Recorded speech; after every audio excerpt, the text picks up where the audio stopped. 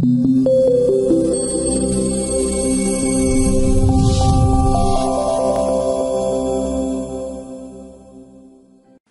we'll see that an IT reseller has multiple different business systems. They don't all talk to each other, so there'll be a separate CRM, separate ERP, separate e-commerce, perhaps, or a service management or ticketing system. They don't talk to each other particularly well.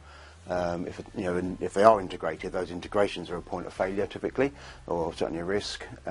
Each of those systems will be on a different upgrade path. So people do get version locked on older kind of legacy software. What we also see amongst those systems is they may have had some bespoke development done, which it further kind of compounds the problem of upgrades. So upgrades become quite costly and expensive, require a lot of testing, and are quite difficult to do. With eInteract built on NetSuite, those problems vanish. It's one system, so there are no integrations going on. Everything's just one system.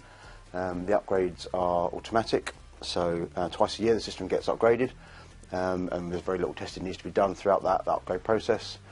And eInteract has built for NetSuite accreditation, which means that we, as Nolan, as partners, we have to test eInteract to support those upgrades as well twice a year.